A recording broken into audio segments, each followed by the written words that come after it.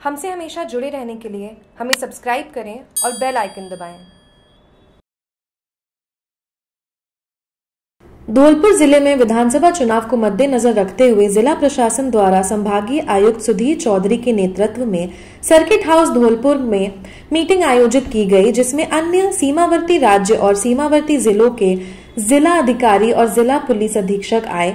Meeting का मुख्य उद्देश्य विधानसभा चुनाव को मद्देनजर रखते हुए शराब तस्करी, सभी सीमावर्ती इलाकों से नकदी और हथियार जैसे सामग्री पर रोकथाम लगाने और सीमावर्ती चेक पोस्ट पर सक्रिय बढ़ाने का फैसला लिया। नन्नूमल पहाड़िया ने बताया कि रेलवे स्टेशन, बस स्टैंड और सार्वजनिक स्थानों पर चेकिंग के कड़े इंतजाम किए जाएं। मीटिंग में धौलपुर जिला पुलिस अधीक्षक डीडी सिंह, धौलपुर जिला अधिकारी नन्नूमल पहाड़िया और अतिरिक्त जिला अधिकारी हरफूल सिंह यादव और अन्य जिलों के जिला अधिकारी और जिला पुलिस अधीक्षक मौजूद थे। धौलपुर से जागरूक टीवी के लिए दीपू वर्मा की रिपोर्ट।